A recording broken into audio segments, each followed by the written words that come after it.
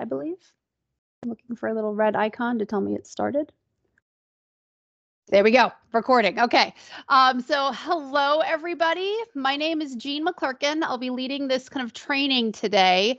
I'm going to ask anybody else on the call from Telegen, if you notice people coming into the meeting, in the waiting room, in the lobby, please go ahead and admit them. I will be presenting the slide deck, so I may or may not get the notification immediately, and I don't want folks to miss out on this content. So we'll go ahead and I'm looking for help from folks there. Very easy to get people admitted. We'll add a few more folks as we get started. But let's make sure everyone's in the right place. So thank you all for attending and or viewing this training if you're viewing it as a recording. As what that means is that you have taken time out of your day. And know that we greatly appreciate that. That is not lost on us. You all have very busy lives, very busy days, and doing very important work. So we appreciate you taking the time to spend with us today. We're definitely not going to go over the hour. We might even get out a little early, depending on questions. So your time is valuable, and we understand that.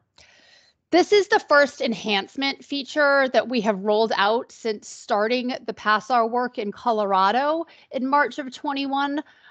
We hope to have more to come as we move forward. We are a company that's founded in continuous improvement, so we do look to continue to update and modernize the system as we keep going. This next hour for today and the Q&A sessions that follow will be focused on what we are calling the PASRR2 evaluation follow-up task. So that's what we're here to learn about today. So let's get started with our agenda so that we all know what our same page is for today. We will be focusing on providing some context, right, for why and where this enhanced feature came from. Before diving into the details, we're going to talk about the workflow. We're going to share screenshots from Qualitrack. And then we'll finish up with some of the data that we anticipate being able to have as a result of this feature and lead into an open Q&A as time allows for what we have time left. And I also want to be clear that this feature we're talking about today is not going to be live in the system for about 3 or 4 more weeks. So no one's going to see this tomorrow or next week. We have some time. So we wanted to get this training and these materials out to people early to allow some time for the information to digest, for people to formulate their questions. We really want people to be prepared for this new feature, even though it's a kind of a small little piece, but we believe it has value. So we want to get it out in front of folks early.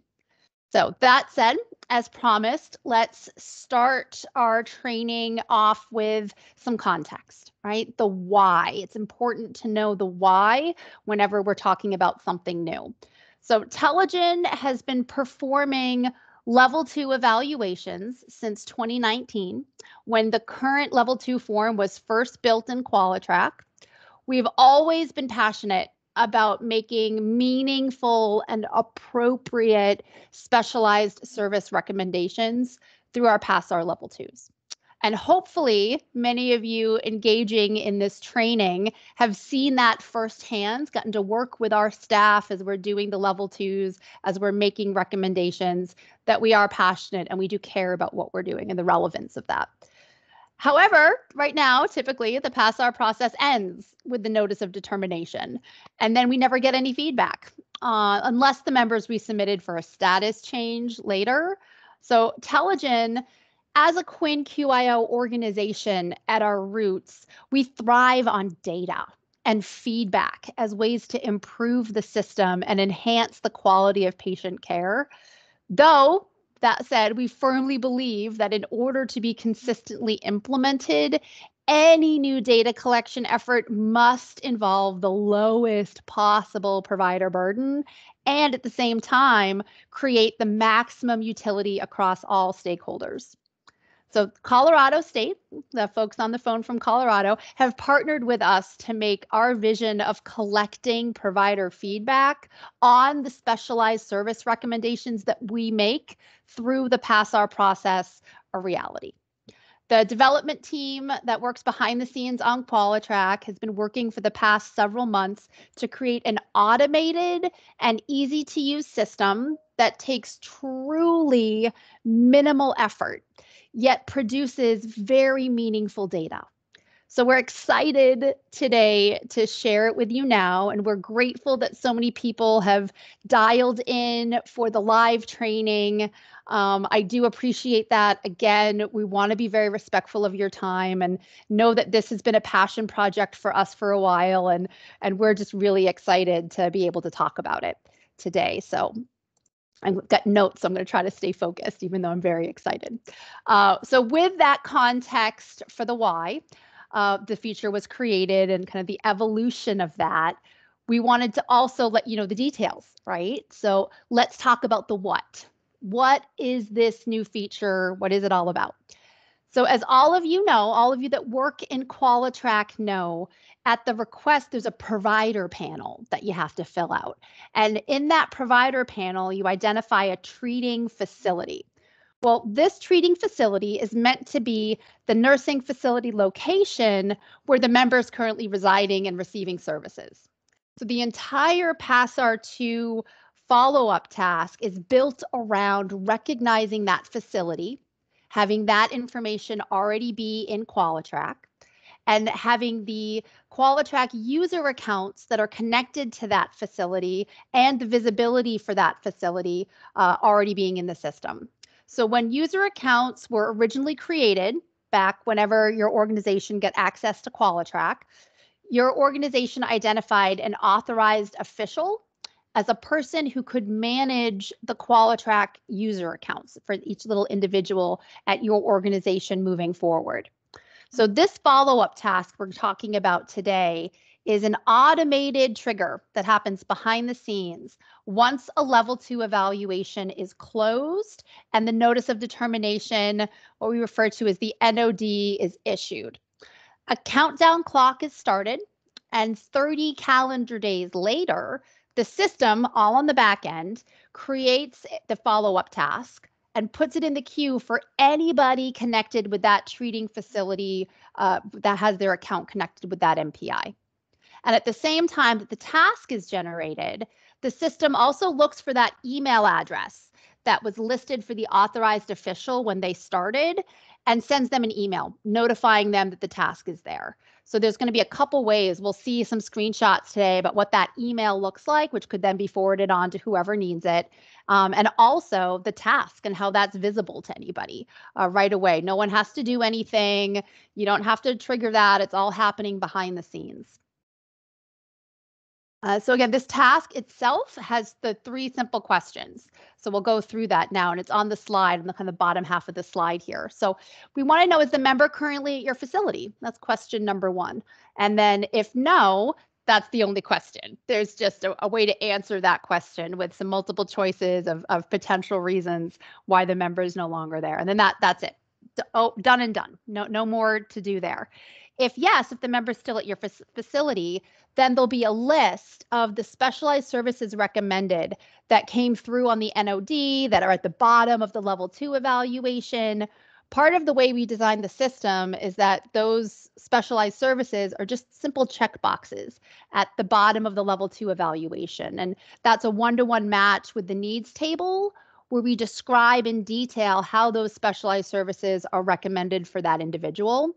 So what pulls through to this follow-up part of the system is those checkboxes. So it'll just show you the list of what was recommended, not the whole needs table, but just the list of the specialized services. There's a breakout for the mental illness specialized services versus the intellectual and developmental disability specialized services, which there could be both or just one of the two. And for each service that's listed, there's a simple yes or no question. If the answer is yes, it's been implemented, no further questions. If the answer is no, it hasn't been implemented, you get a simple little free text box. It just is your opportunity to say why, to explain that about any challenges that you've had. And there'll also is a free text, optional free text at the bottom to give us any more information. Again, this is your ability to provide us with follow-up feedback so that we can continue to improve the system. We'll also see when we look at the screenshots there's the ability to upload any relevant documentation, but this step is not required. So I'm just going to, before we get into the workflow, I'm going to jump back and see, has everyone been getting admitted? I've been hearing little beeps. Yep. I think so. Thank you, Callie and Beth. You guys are awesome. All right.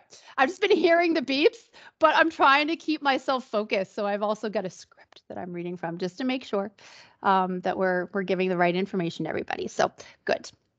All right. So next up, those of you that know me know I am a very visual person. So rather than just also those steps we just talked about on the last slide, we've put it into a visual, into a workflow. So now that we have context and details in mind, we did want to provide you with a visual of what this process is. So I'm going to go ahead and get my little laser pointer here too. So starting with the level 2 evaluation, once it's completed and specialized services are recommended, that's what starts this whole process. And I will note that this process is dependent on there being specialized services recommended. This doesn't matter if there's a PASRR condition, yes or no. This doesn't matter about the level of care for the nursing facility, length of time. This is specific to were there specialized services recommended. So we're only looking for, yes, we recommended specialized services. As we know from prior trainings and from knowledge about PASRR, there are 3 goals to PASRR, right? 1, to identify a PASRR condition, yes or no. The other, to talk about level of care. And then the third one, to talk about specialized services. So this entire follow-up workflow is specific to specialized services. And as a lot of you who've experienced Telegen level 2 PASRRs know, we make recommendations to try to be helpful for the member, regardless of if there's a PASRR condition. We really do look to try to help you guys improve member care. That's what we're here for. We're an outside, objective voice that has the opportunity to meet with the member and offer some suggestions. And we are going to do that regardless. So this follow-up task is based on those recommendations, kind of regardless of PASRR condition. So wanted to note that as well. So once specialized services have been recommended, we have to wait for 30 calendar days to elapse. So this is that automatic timer on the back end, and this is 30 calendar days, not business days. So we wanted to give some time to kind of see how everything shook out, to give you guys as a treatment team the opportunity to discuss these recommendations. Again, they're being made from an outside objective person. You guys know your member, you know your resident, you know your elder. So please, we want you to give you time to digest the recommendations. And then that's when the automated email gets sent. Again, and this is sent to the email on file when the Qualitrack accounts were created for the authorized official. That's AO is authorized official at the identified treating facility. And one other thing I'll note now is if you guys ever need to make changes to who your authorized official is, if you ever need to update an email address, sometimes names change, agencies get purchased and shuffled around and extensions of emails can change. We are aware that that happens. So you have the ability to update that information. Our Qualitrack support team, which I share their contact information on the last slide of this presentation, they're always available to help you process through that and get that information changed so that, again, there is a relevant email for the authorized official. What we didn't want to do was bombard every single user at that MPI with an email. So we're focusing on the authorized official as the recipient of that email. But again, that can be forwarded on to anybody. And the second thing here is that the task that's generated, any provider can see. So you don't have to receive the email to be able to do the task. So again, that's the next slide here is any user with visibility of the task can complete the questions. So this is, and there'll be a link in the email. So you can either complete these 3 simple questions through the link in the email or through the task queue. And we'll, again, give screenshots of what all of that looks like today. So what happens on the back end after that, once all of those questions are completed, we start getting data. Telegen is going to be running monthly data analysis to try to look for trends. right? What's happening with the recommendations? What's happening with the specialized services? Are there maybe specialized services in the list that are never recommended? Other ones that are always like what's the frequency of these recommendations being made? What's the frequency of the recommendations being implemented? There's just a lot of good data that we can get out of this, which we will go through later too. The other thing I want to note as we talk about the workflow is that nowhere in this process are you waiting on Telligent staff to do anything. This is an automated process behind the scenes just to provide us with some feedback and data. This is not something where you have to submit for review and we're going to review it and say yay or nay. We're not doing that. This is just for feedback and again, data analysis so that the system can be improved. This is not us reviewing anything and coming up with any kind of an outcome. We're not doing that. So that's the workflow in a nutshell. And again, the slide deck will be available after the training for everybody. Actually, I think it's available now, and I can show you guys where that is. But let's get into some screenshots next. We got the next several slides are devoted to screenshots so that we can show you what this looks like. We can show you what the process will look like in practice. So this slide here shows the first email that's sent to the authorized official, and then also the reminder email. And the reminder email is sent 10 days after the first email if the task remains open and not completed. Then another 10 days later, there's a second reminder email that goes out, again, if the task has not been completed. It will stay there on the queue if it's still in progress. So, and again, the email goes only to the authorized official on record for the treating facility. However, anyone with a connection to the treating facility will be able to see the task and can decide to work it. So some things to point out about these emails. The title of the email will be PASRR 2 follow-up. The title of the reminder emails will be PASRR level 2 follow-up reminder, so that you'll be able to distinguish that. The address they will come from is do not reply at Telligent.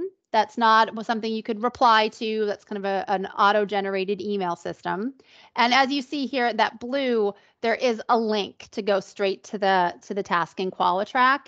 I did do this from our kind of stage play system since it's not live yet. So this does say stage. In all reality, it won't have that stage line there. But this is a show of what the emails look like. And you can see kind of we did the 10-day timer. We practiced this October 10th and then October 21st. So we got the 10 days there. Again, that's 10 calendar days. So that's the emails that go out. And next is the screenshot of the task queue. So this slide contains a screenshot of the actual task queue and the actual task in the queue. For those of you watching this training that have experience with what we call the RFI task, which is request for additional information, this should look familiar, right? The whole process is the same, so that you'll have the same steps for completing that. So this screenshot right here that we have shows an example of an in-progress task so that it has a specific assignee. So you can see a specific assignee. Though brand new tasks, the first time they're in here, will have a status of new, and instead of a name, this will say unassigned in the queue. And again, anyone would be able to see that. One thing I will note here too, just as a helpful guide and reminder for people, this place where it says 9 columns selected, I don't know if folks have figured out yet, but this is all customizable per user, and it saves to stay the same every time you log into the system, but you can change it at any time to see what columns are visible in your task queue. So you can customize that and personalize that. Some of the main ones we'd like to highlight for you, if you don't already have them included in your task queue, might be good to go in here and add, is task type. So right now it may just say task type, may say the RFI task, but this new feature is going to appear as a PASRR level 2 follow-up, is going to be the name of it. And you'll see Roger Rabbit is the kind of example one we use for the purposes of training. And it'll always be assigned by robot, right? Because this is an automated process behind the scenes. So it'll always come in from robot. So that's how you'll know. So you'll be able to see this task queue here. And then as with any task in Qualitrack, when you're working from the task queue, you have this little 3 dots, which we call the ellipses. Once you're in the task queue, you click on this ellipses, and one of the actions will either say start if the task status is new, or it will say resume if the task status is in progress. So this is the task queue and what it will look like. So I will move on to the next screenshot. So this is the entire follow-up task. This is all of the questions. Some of the subsequent screenshots will be zoomed in so you can see it a little bit better. I just wanted to start with one big screenshot so you can literally see the entire thing to see how brief it is. So the next 3 slides are screenshots of the actual follow-up task questions.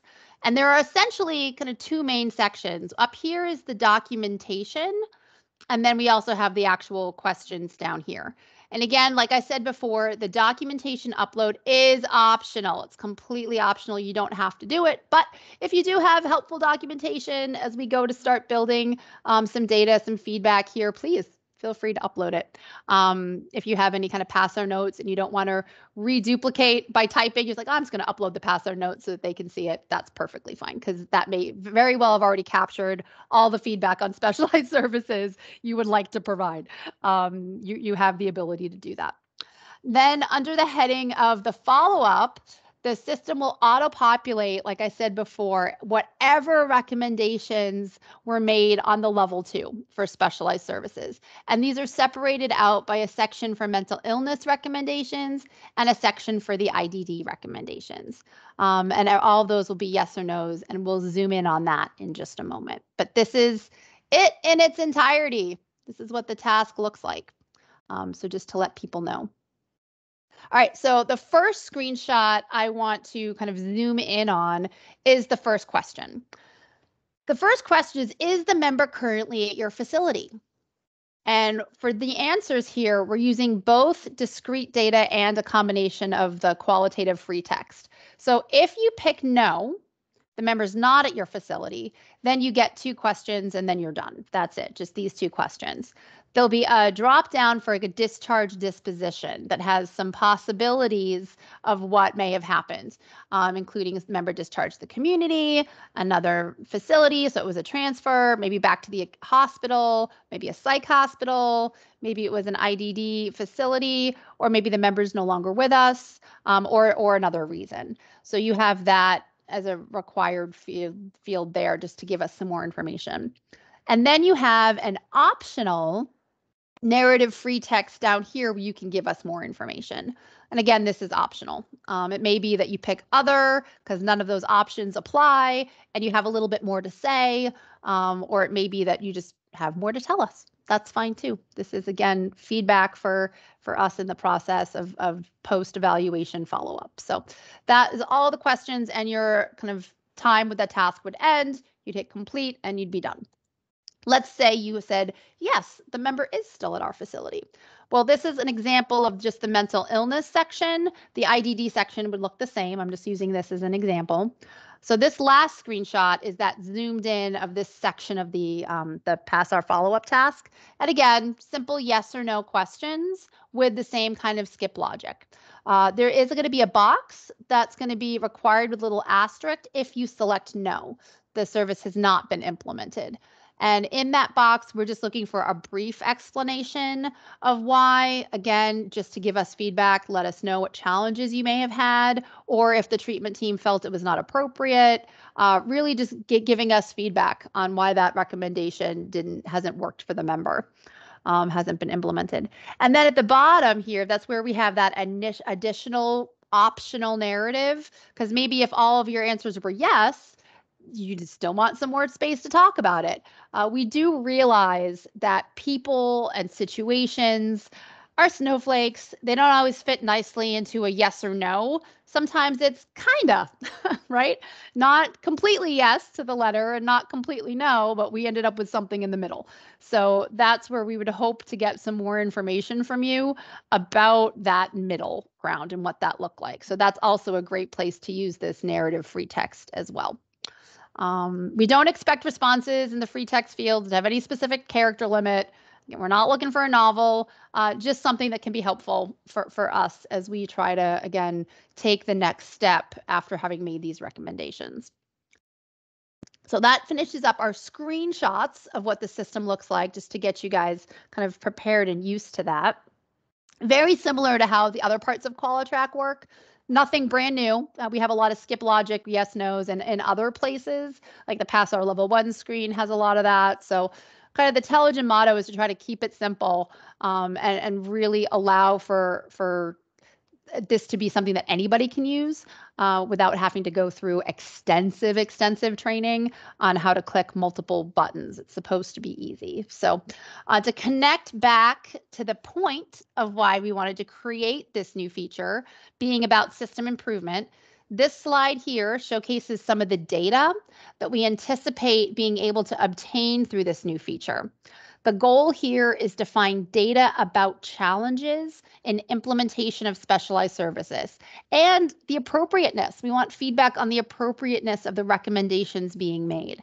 We really do want to go above and beyond having PASRR be about checking boxes that something was merely done or not, and move to something that has value to improving people's lives. That's what we really want to do, and how we approach PASRR. Not just, yep, done it, PASRR, check the box, we can move on, we're done with the PASRR part, but really have it be something that says, hey, if we're going to take the time to meet with somebody and we're going to take the time to make recommendations, how did it go? We want some feedback on that, because we care about what we've done. So Colorado is such a vast and varied landscape, and we all know that. There may be opportunities once we start pulling this data and starting to look at it, where we start seeing real concrete data trends by county in terms of the specialized services implementation that right now may be more anecdotal. We may see some real concrete numbers emerge from this quantitative process. And there may be an opportunity to change what we think of as specialized services to better suit the needs of the members. So an example of kind of quantitative question that could be potentially answered is, what percentage of the time is individual therapy implemented across the provider community? And again, we could look at that by county. We could look at that in so many of these different kind of parameters that we've set up. Really, it gives us that ability to get feedback on a larger scale and then come up with some really good recommendations and outcomes. All right, so next up. So similarly to the quantitative data we hope to get, the qualitative data is an equal opportunity to improve the system. And here we go. We all have anecdotal information, like I said on the last slide too, about why certain recommended specialized services may be challenging to implement. Right? But having free text statements, even if they're brief, giving us qualitative feedback on 100% of level 2 evaluations with the specialized services being recommended will help us provide a first ever data set of meaningful information that we can provide back to the state on a larger scale than what's currently available.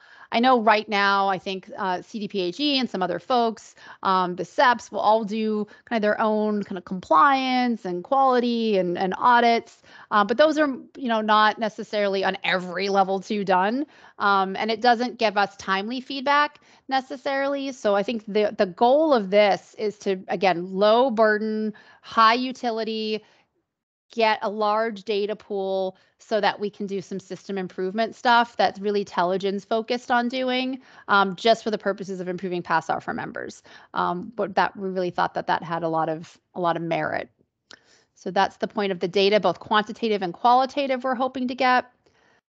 So we do have about a half an hour left, and I want to take as much time as we want to be able to go through some questions. We do have sessions next week to let this content digest a little bit, to give people time that couldn't attend this training in person, to give them time to watch it and digest a little bit. We wanted to be able to make sure that that's in the coming weeks. So again, we will have the dedicated time, and those 3 options for the 3 30-minute sessions that follow up are going to be Monday, so this coming Monday, the 29th at 2:30, Wednesday, the 1st at 11:30, and Friday the 3rd at 9 a.m. Please do not feel you have to attend all of them. They are optional. You can go to one, you can go to all. We'll be recording those as well. We want to make sure that people are able to get some questions answered before they start seeing these in their task queue, just so that we can, again, give people context, give people details, so that no one is surprised. That's really, we want to be as transparent and ahead of the game as possible. If for any reason you don't have the links to these sessions, which were in the original email invite that got you the link to get to this session, if you're watching it in person, that's the same email that has the links to the Q&As. But if for any reason you don't have the links you need, please feel free to email Obi. Obi, I did offer up your email. Hopefully that's okay. It's on the website. We will have this PowerPoint available for reference.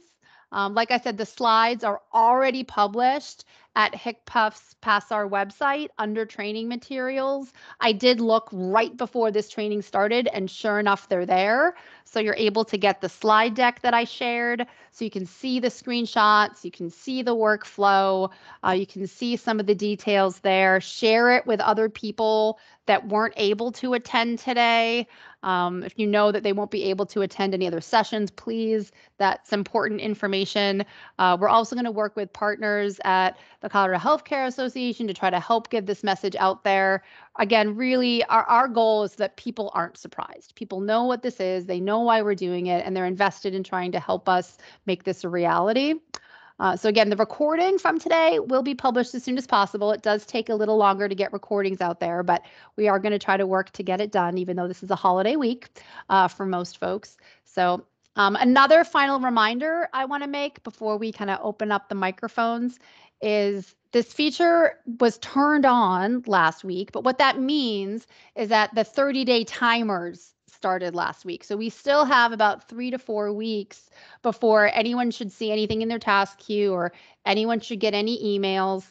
If for any reason you do see an email, you do see a task queue before you would have expected it, like today, tomorrow, this week, next week, please reach out. The final bullet on this slide is the contact information for our support, our technical support side of the house. Please feel free to reach out to them and report that. This is a new feature for us. We are rolling this out for the first time, and though we've done a lot of testing, we've done a lot of demos with the state, and we're really happy with it. We do have our technical people on standby to help with any issues where things kind of work as not anticipated. So we definitely have people standing by to help with that. So that kind of concludes the content. So again, we do have about 25 minutes to go here, and I do want to open it up and see if we have any questions, and I'll leave this on the Q&A. So, oh yeah, it looks like Obi shared the link for the slides. Oh, perfect. Thanks, Obi. So yeah, that's great that that's already out there for people. It's very rare that we actually get the slides out before we do the training. So I was really kind of impressed to see that the link for the slide deck was already up before we started this training. So glad to see that. So all of that said, let me go ahead and just see. Feel free, go off mute or put questions in the chat or comments. Really any questions, comments, concerns, anything that kind of hits people now. Otherwise, I do recognize sometimes this just needs time to digest. So I will stop talking and allow people time to comment.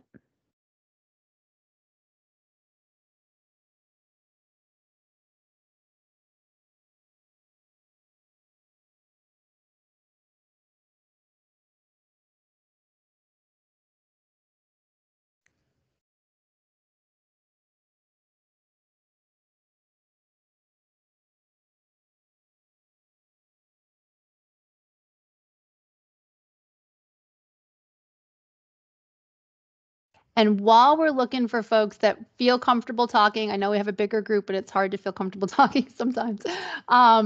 If you can, please put in the chat what nursing facility you're from, just so that we know. I do see a lot of familiar faces. So I myself do the PASRR level 2, so I know some of you. but just out of curiosity where folks might be from, let us know. We're grateful again that you guys that are here were able to take the time.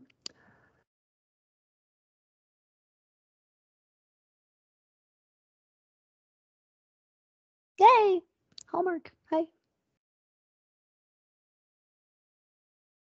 Okay, yay, Harmony Point. Thank you. Thanks for doing that, guys. Normally, whenever I do trainings, again, those of you that know me, know I love to let people talk and use your vocal cords right at the beginning. So I just didn't know how quickly we get through this. I wanted to make sure we had time.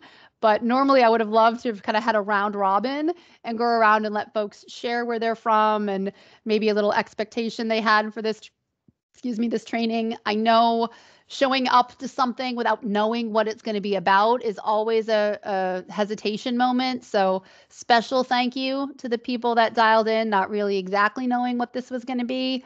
So hopefully that hasn't been too intimidating and that's gone okay. So again, thank you guys for putting stuff in the chat. I appreciate that. It's nice to see everybody.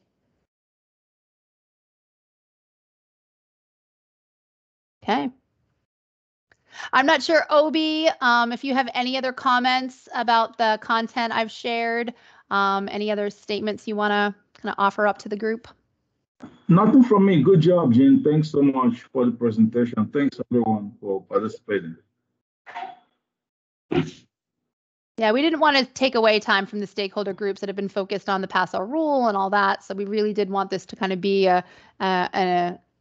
again, not double dipping with time, but allowing the use of that for people. But okay. So I will, like I said, stay on for about the next 15 minutes. I am going to go ahead and stop the recording just because we are done with our content. And that way we'll kind of leave the Q&As that will be off the recording. And I may type up an FAQ style frequently asked questions later, but let me go ahead and try to stop the recording now.